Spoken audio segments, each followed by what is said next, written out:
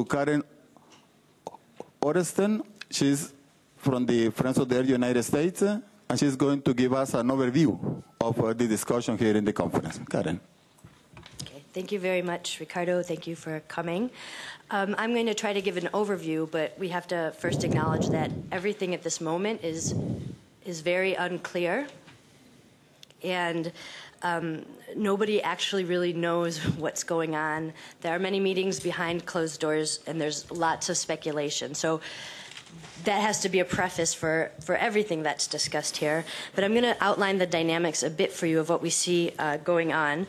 So there's discussions now among AOSIS, LDCs, and the EU for some sort of deal for something under the KP and something else that's legally binding outside of the KP. And we don't know what it is. And even if it appears now to sound progressive, the devil is in the details. So it's absolutely fundamental to know what is the content of what's being discussed. And at Durban thus far, developed countries have not proposed or supported anything that gets us anywhere near where we need to be to keep the world from frying, basically. We need reductions in line with science and with justice. Form must follow function. The KP cannot be an empty shell left to wither and die with only false solutions like carbon markets living on. We must stick to what we agreed to under the Bali Roadmap, which covers 100% of the world's emissions.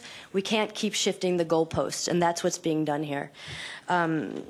The United States and Canada are absolutely unconstructive in these talks. And as someone from the United States, my perspective is that the U.S. wants to bring the paralysis of U.S. politics into Durban, and that's their goal. They're blocking at every turn. They're blocking on finance. They're blocking on mitigation. There's nothing positive coming from the United States in these talks.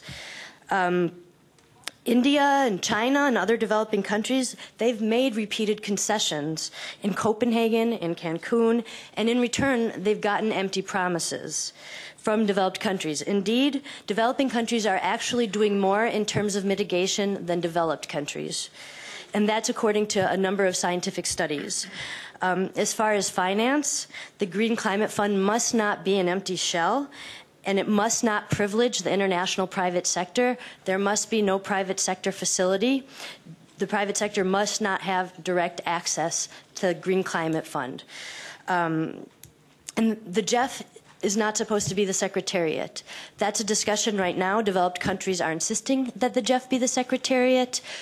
The Secretariat is supposed to be independent. The GEF is not independent. They already have the World Bank as the interim trustee. Now they want to add the GEF. That's unacceptable. And I just want to give an example of what could happen with the private sector facility as is. The United States Export Credit Agency could give a loan guarantee to ExxonMobil to do a project in a developing country, and the U.S. will count that as its contribution to climate finance. That is possible right now. Just one or two more points. Finance must not be used as a bribe to get developing countries to agree to a very bad mitigation deal. Finance is a moral and legal obligation in and of itself. And I'd just like to end by saying that the blame for the dysfunction of what we've seen in Durban lies squarely on the shoulders of developed countries, most especially the United States. Thank you. Thank you, Karen.